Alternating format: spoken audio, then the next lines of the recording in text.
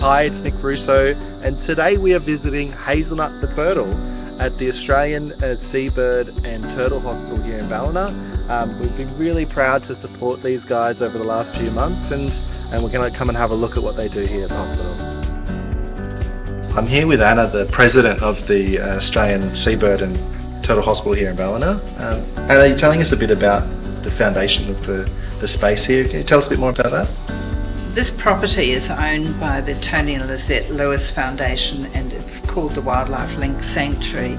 They're very generous in their support of our charity, so they lease us this property on a peppercorn rent and help us with our repairs, maintenance and our running expenses, the admin expenses and so forth.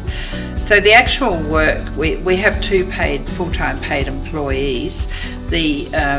And the rest of the work is carried out by volunteers, so we've got a constant stream of people in and out helping to care for the animals that we have in care.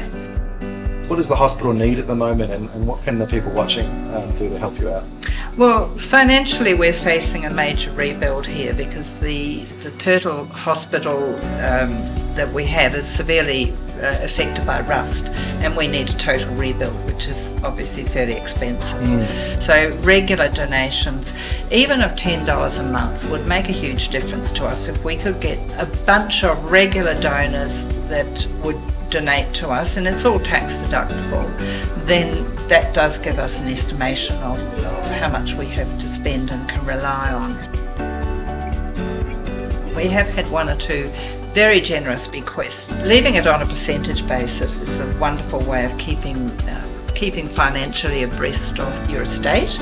But we have documents drawn up that we can send out to people if they're interested in that.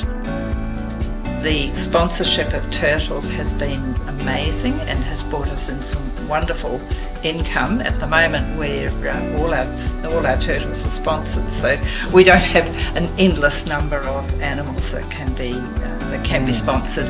We don't do bird sponsorship because they're so frail that they're in and out very quickly. We all know what we need to be doing to reduce our consumption of plastic to make the environment better for this wildlife. Is there anything else you'd like to ask the community to help stop the animals from coming into this hospital? Well, one thing we'd really like to target is there is a petition going at the moment on banning helium balloons in New South Wales. Some of the states have already done that, and we'd really like to see that happen as well, because we've got some prime examples of helium balloons that have been in salt water for 6 to 8 years and they still haven't disintegrated. So they're a real issue. The turtles find it hard to differentiate between jellyfish and helium balloons.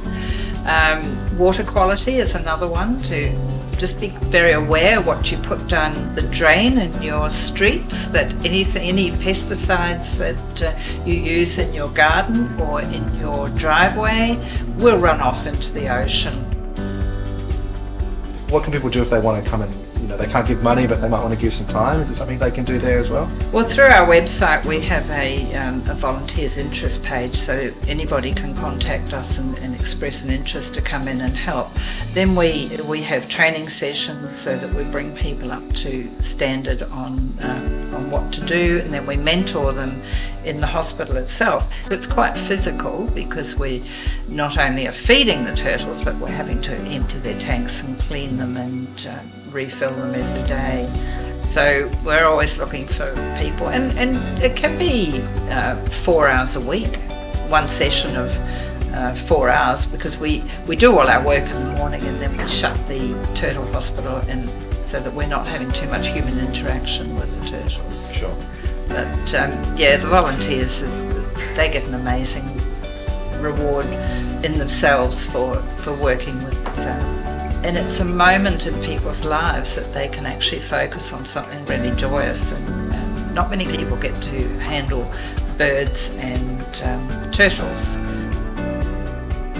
There is a wonderful app called the I4 Wildlife Rescue app, IFAW, that is location sensitive. So if somebody finds an animal, any sort of animal, they can go onto their app and it will tell them what wildlife rescue organisations are in their area. And that's something that we'd really like to see the public take on board and put on their phones for those rare occasions when they might need it. What a great visit to the hospital today. Please remember how you can support. We'll have a bunch of links for you to click on down below, and do download the IFAW app on your phone. It's really simple and it'll show you who you need to call for when you find injured animals.